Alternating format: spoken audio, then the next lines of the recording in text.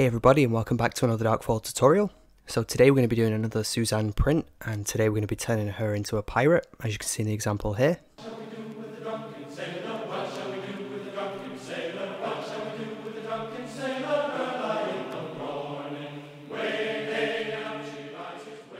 Using Blender 2.8, but this can be done in previous versions of Blender, so it's entirely up to you which version you want to use.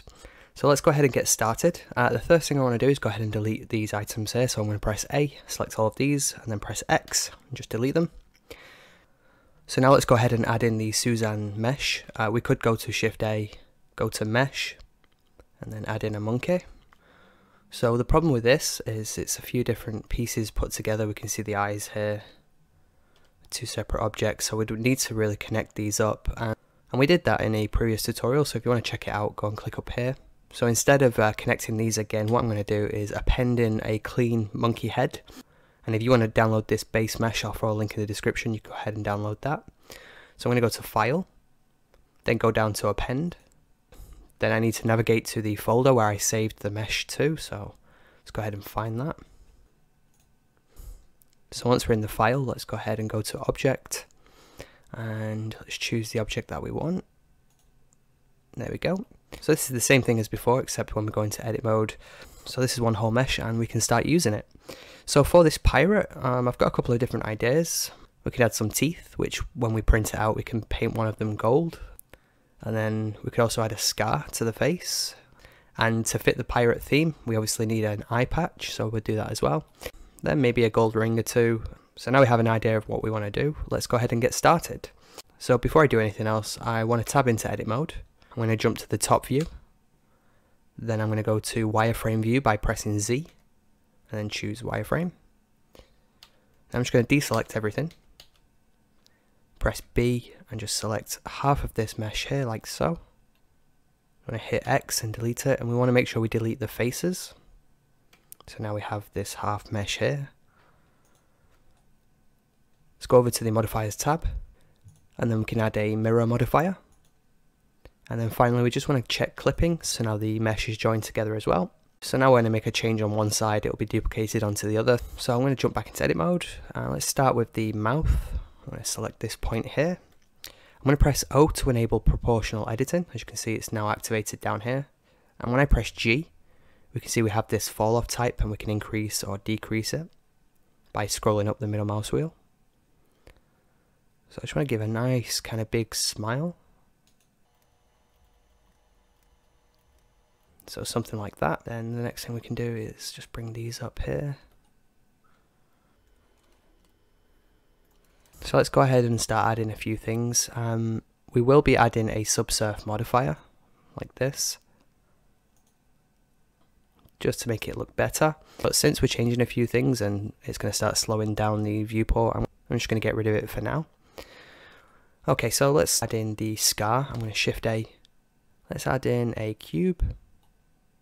Press G and then press Y, bring this forward, scale it down. So now I just kind of want to make a basic, maybe cartoony scar. I'm just going to Control R, add a loop cut here, press S to scale, then I'm going to press Z. I also want to make sure I turn off proportional editing, so try that again. Scale this like that. I'm going to add a loop cut here, Control R, scroll up the middle mouse wheel. And then if I go to face select, I'm going to select a couple of these faces here.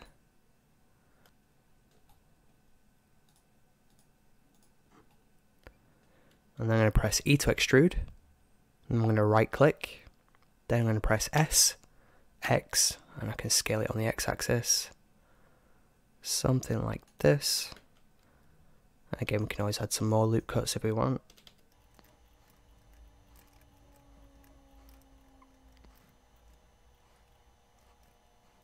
So now I have this, I'm going to give it a subsurf modifier.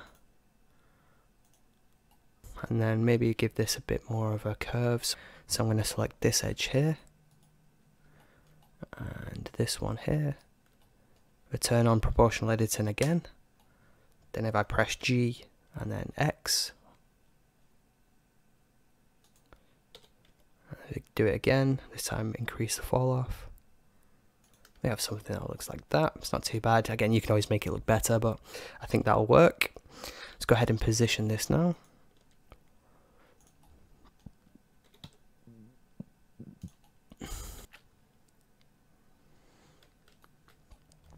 So what we probably could do is apply this subsurf modifier, and we'll join this to the mesh a little bit later on. So the next thing I wanted to do is add some teeth. So let's go ahead and do that. Add in a cube. Bring it forward. And bring it down. Now I will be adding a mirror modifier, so I'm only going to be modeling one side of the teeth. So let's bring this back in.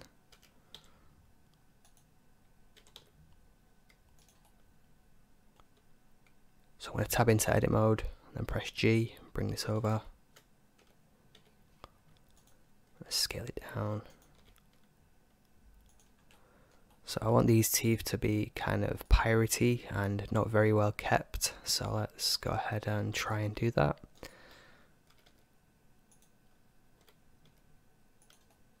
So now I've got this, I'm going to hover over it and press L just to select all of it. I'm going to press Shift D and then press X, just move it over on the X. Also bring it up. Shift D, X, on the Z. And what we could do as well is maybe scale this a little bit.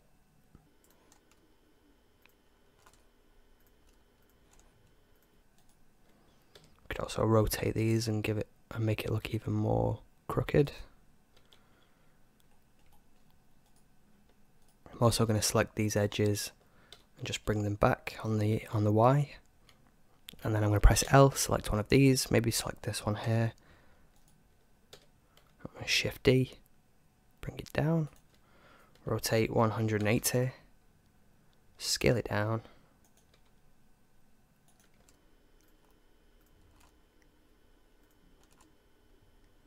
And again, maybe you wanted to add some more detail to this, go ahead and do that.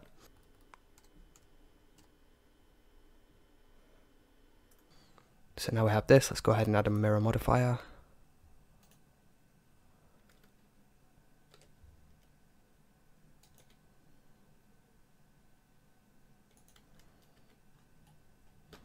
So now we have some crooked looking teeth, and again one of these will be painted gold. If you wanted to, you could add a subsurf modifier, but I kind of like these very sharp edges. It looks pretty good.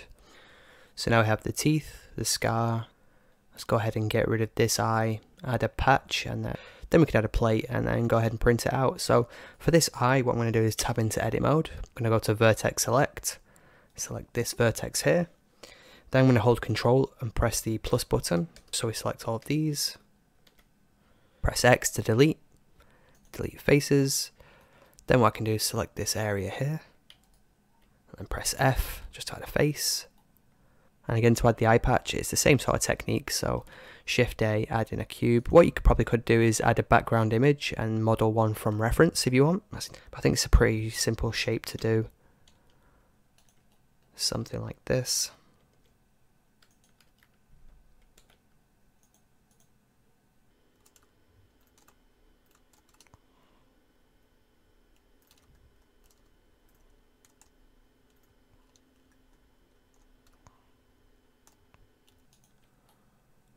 So now I have this, let's add a subsurf modifier.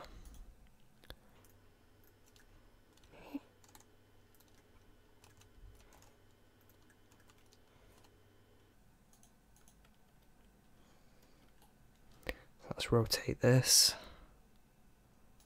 Let's bring this back.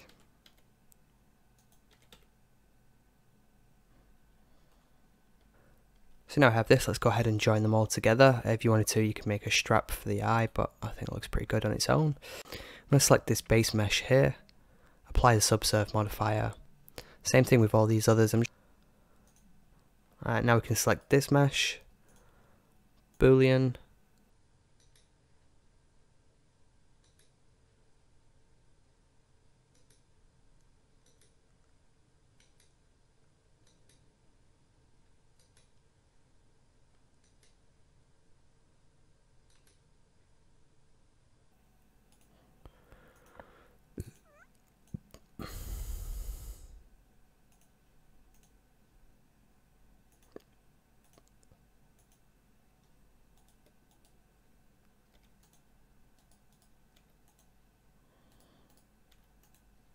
So now Suzanne is complete. Let's go ahead and put her on a stand and go to the side view by pressing numpad 3. And then I'm going to rotate this a little bit. Shift A, add in a cylinder. Just bring this down here. Scale it on the Shift Z. Something like this, and then scale it on the Z. Tap into edit mode. Select this face here. E to extrude, right click. Press S to scale. Bring this down like this. Then E to extrude and bring this up. Now I'm going to jump back to the side view. And I want this to be a little more over here. Since I already have that face selected, I'm going to press Ctrl plus and just increase the selection. Press G and then Y. Just bring this over here. This face. Go to Boolean. Choose the base. Choose Union. And then hit apply. Now we have this. When we print it out, we want to make sure we have the correct size. If we press N, we can see what the dimensions of this is. So let's go to the Scene tab. Go to where it says Units, and let's change this to metric. Then I want to change the length to millimeters. So let's scale this down some. You can see it's far too big, and one of the things we do need to do as well is change the unit scale. So I talked about this in the previous tutorial, and again I'm not sure why we need to change this, but we do. So I'm going to change this to 0.001. As soon as we do that, we can see it's really 2.16 millimeters. So let's scale this back up now. 50 millimeters, 5 or 6 centimeters, I don't know, something like this. It's pretty good. Control S to save it. When you're happy with the scale, all we need to do now is export it out. So let's go to File, go down to Export, then choose STL. Then you want to go to a folder where you want to save this to. Rename this